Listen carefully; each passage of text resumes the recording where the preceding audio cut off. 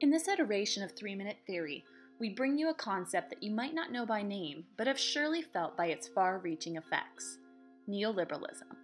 Simply, neoliberalism is the idea that society should be shaped by the free market, and that the economy should be deregulated and privatized. Or even simpler, what works in the private sector will also work in the public sector.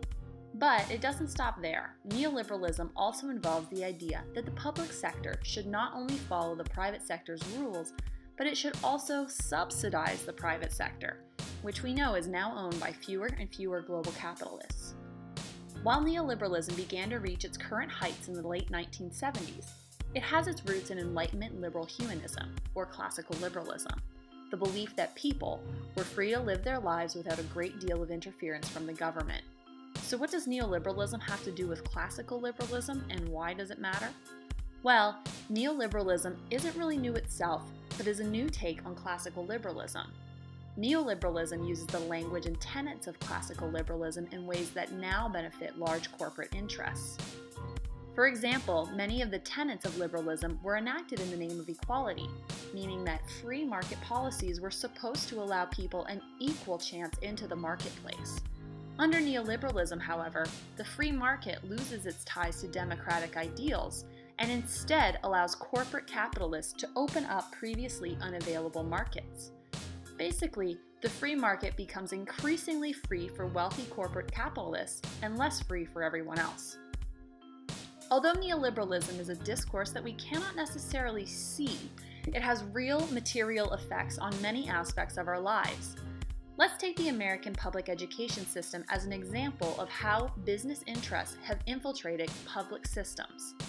In the past, public schools were set up to offer a free education to promote the liberal humanist ideas of liberty and equality.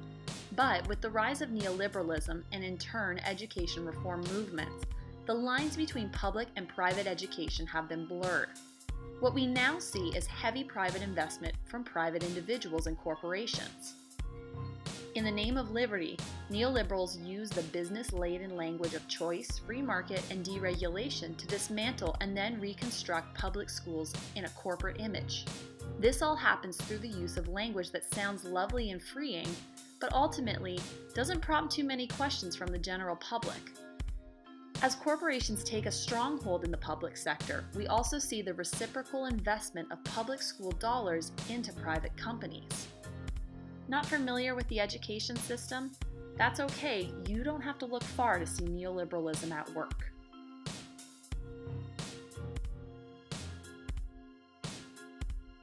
Remember, neoliberalism is everywhere, and it isn't limited to one political party. It's both right and left, and conservative and liberal, which makes it very hard to work against. So next time you hear a politician or CEO talking about the greater good, take a moment to wonder who's good. More often than not, the good being held up as liberty for all might really just be more money for some.